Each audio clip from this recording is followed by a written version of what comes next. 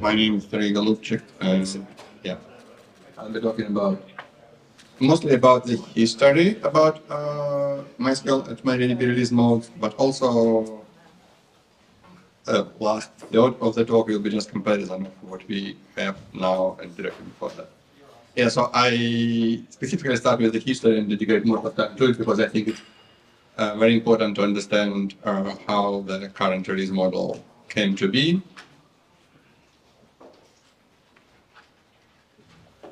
That was all in the video. And so that we wouldn't repeat old mistakes by doing something that we know already tried and we know it doesn't work. So I'll start from, well, early enough, not the very, very beginning, but early enough. So from MySQL 3.23 and up to 5.1. That's years 1999 up to 2010. So at the beginning, MySQL used to have alpha, beta, gamma stable cycle. And later, as far as I remember on the marketing requests, gamma and stable was released to RC and GA, but it didn't change anything substantially. The releases were feature-based, that is, we had a certain set of features we wanted to have in this release, and when they were ready, well, then we made the release, and the release was ready when it was ready. In the very early MySQL days, there was even in principle no known bugs, like we didn't release if the release has the bugs that we knew about, if them then released, that was quickly abandoned. What do you mean quickly? 5 years? Yeah, and just to make it clear, for this talk, I'm going to use the macros rule. All the questions at the end, no interruptions.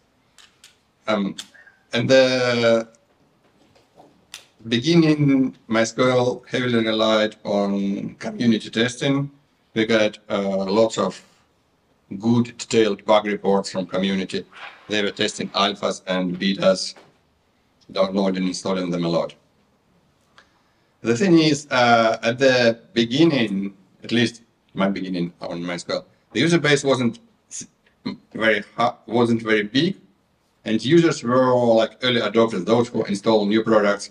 They are technically savvy, they are tinkers, they knew all the settings, command options, they didn't afraid to try them. Database for them was a product that they installed, and they consciously installed MySQL, and they were spending efforts to make it work good for them.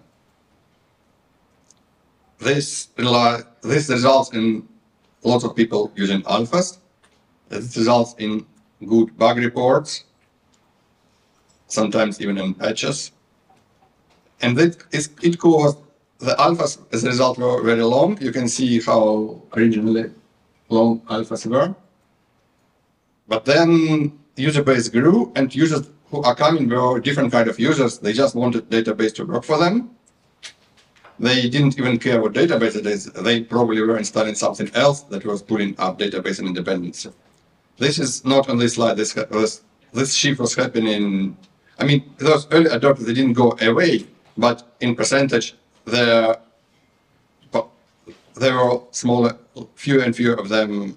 I mean, the ratio of those users. For example, you can see that in the early versions, alphas were the longest stage in the cycle. For 5.1, this is no longer the true. We had longer beta and alpha was smaller. That's because users were not as willing to install alphas. They were waiting for beta to start actually trying MariaDB. Another obvious outcome of the feature-based releases, they were irregular. We didn't know when we'll release. It'll be ready when it'll be ready. And not users, and particularly commercial customers, were happy on that because they wanted to plan the feature rollout. So then in MySQL 5.5, alphas and betas were renamed into one thing they called milestone. So there was like milestones, then RC and J. That didn't change anything much. It still was, milestones were a pretty long step. They're still feature-based, except that MySQL relied much more on internal testing at that stage because users, as I said, user base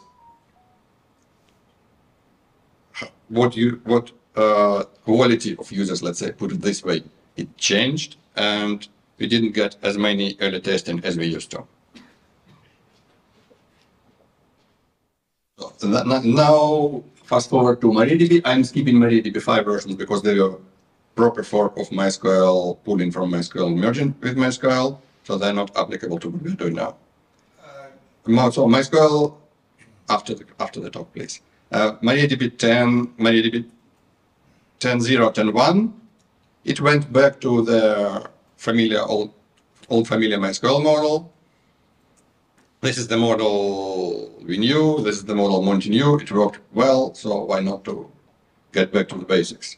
It was feature-based, it has relatively long alphas, except that we had almost no internal testing, and relied on the user testing again. But this was fine and it worked because at this point in time, MariaDB project was still new, user base was small, relatively small, and it was again those technically savvy early adopters who tested early versions and reported bugs and created good bug reports. But then MariaDB was growing, the user base was growing, and this was shifting for MariaDB as well. That was basically the same history repeating. And people were unhappy with basically absent schedule of releases. They couldn't plan.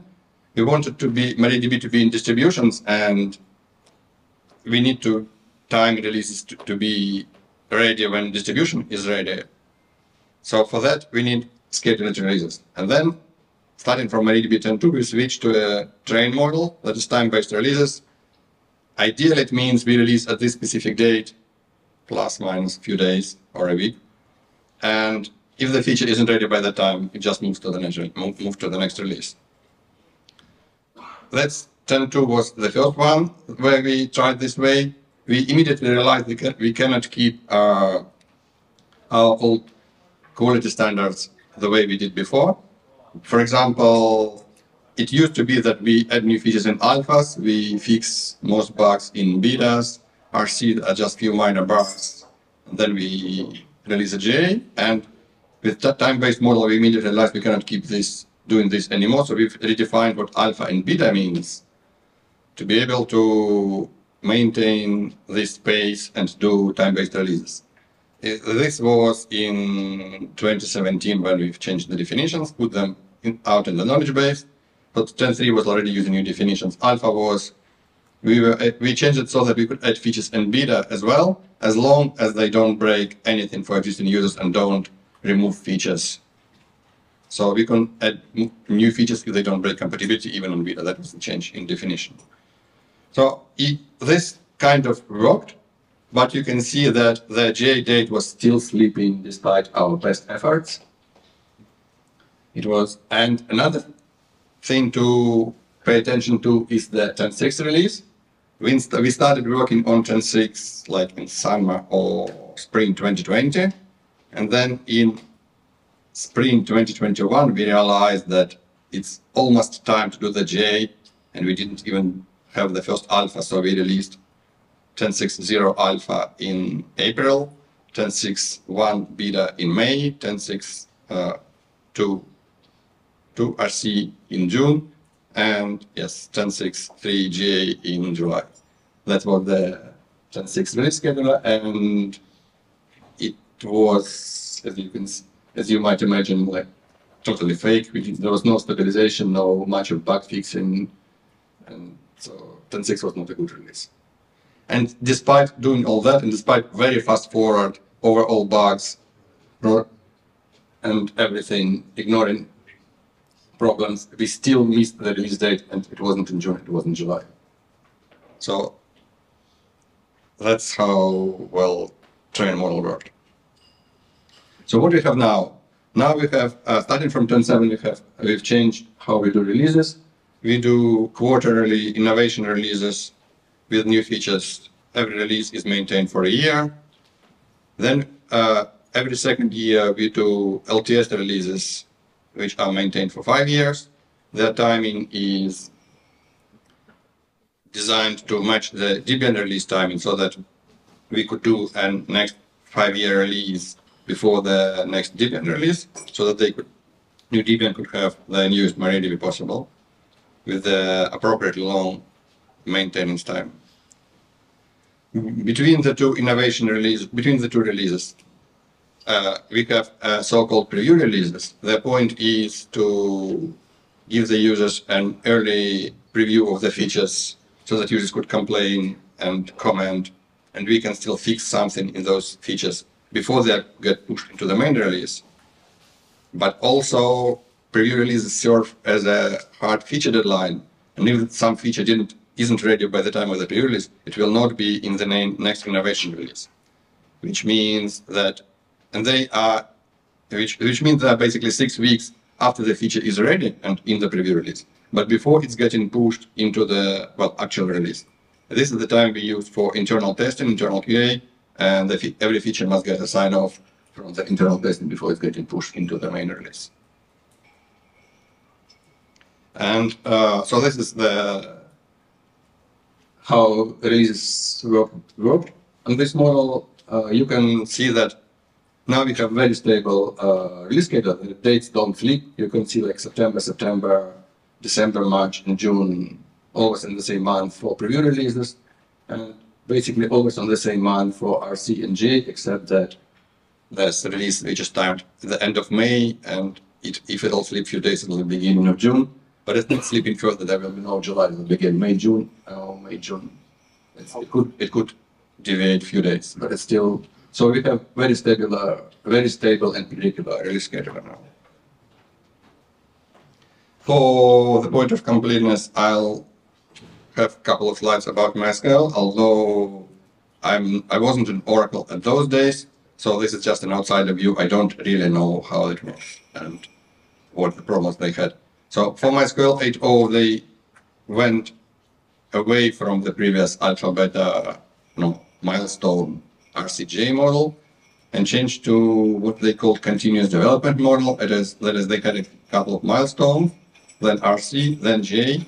They kept this J for like 5 years maybe, and they kept adding new features into it.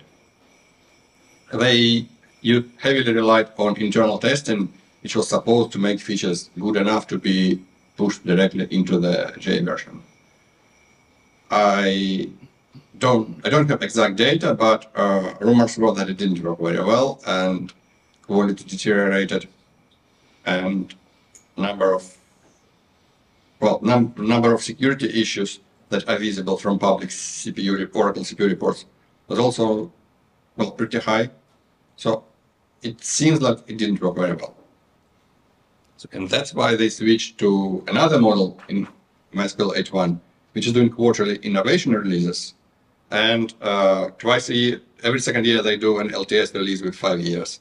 And if you think this looks vaguely familiar to something you've seen on the earlier slides, you're not wrong. I don't know why, if it's a coincidence or not, that one I don't know. So, do we have a lot of time or do we have a little bit of time? Probably a lot. Time until 12:05. And no. So 35 minutes. Oh yeah. I speak fast. I'm almost ready. So now let's compare two most important, that is two last MariaDB release models, because those are the models that will likely most highly influence whatever MariaDB will be doing in the future. So what we've learned from 5 years on staying on the train model, which is, I'll be calling from now on, old release model from 10.2 to 1.6. Well, the basic conclusion is that train model and year releases, they just don't mix. The reasons are, to a big part, psychological, because when somebody needs to implement a feature that takes, I don't know, a month, and the deadline is like 9 months in the future, then yeah, developer can do something, can fix bugs, but doesn't start working on the feature until there's at least like 2 months before the deadline. At that point in time, he'll start working on the features, and I've seen this like every single year for many people, and I've been doing that myself too. I know, and I know I shouldn't have been doing that, but I was. because that's still deadline is in the very far indefinite future, and the feature is so small. Yeah, but then when you start working on it, it turns out to be not a 1 month feature, it's like 3 months, 4 months. And yeah, so the deadline comes, and it turns out at every single time that we don't have anything ready at all completely. So we cannot just roll out a completely empty release with 0 features after a year of working on it. So we do the only possible thing we could, delay the deadline. And then everybody starts frantically working on their features to have them ready, at least possible in some form to have them getting pushed. Then some features are getting pushed, others are still frantically working on. Then we want to release, then like one day before the release, more features are getting pushed, which are not even possible, but can be fixed after the release is done, which doesn't happen. There was no place in this schema for any testing at all, because, like, you know, we want to release, and 5 hours before the release, something big is getting pushed. And this is because the deadline is verifying the future, and because if you miss a release, if your feature misses a release, it has to wait a year. So the price of missing a release is very high. And surprisingly, the new model, it has fixed all of those problems. I'm saying surprisingly because it was mostly a coincidence. It wasn't the goal of it. Completely disagree. Just, No doubt. Questions after the doubt. So,